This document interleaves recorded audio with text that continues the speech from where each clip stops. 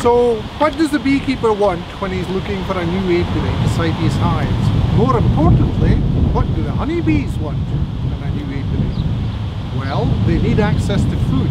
So there needs to be flowers in a location, and the flowers could be in gardens in towns, or it could be flowers on crops in farmers' fields such as canola or field beans, and they would be good sources of food.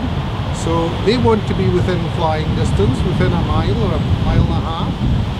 And then the flowers could also be in trees.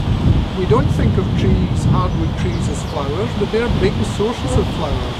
So sycamores, lime trees, hawthorns, these produce a lot of nectar for pollinating insects, and that's a good source of flowers.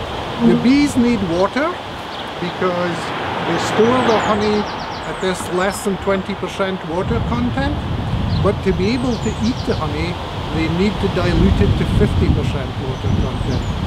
So they need to go out and get some water, so we need to be close to a source of water. It could be a brook or a stream or a wee burn somewhere.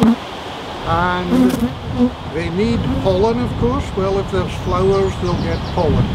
Especially in the spring they need early pollen, so things like crocuses, snowdrops, dandelions, things that appear early. The apiary needs to be protected if it's in a farm field from animals, so we would need a fence, like we have here, a big strong fence to keep animals from rubbing themselves and itching against the hives and knocking them over. And ideally the apiary should be sheltered, and we've got good shelter here. We've got a hedge round two sides of the apiary, and that stops the cold northeast winds from blowing in. And ideally not down in a frost pocket where cold air would gather in the winter.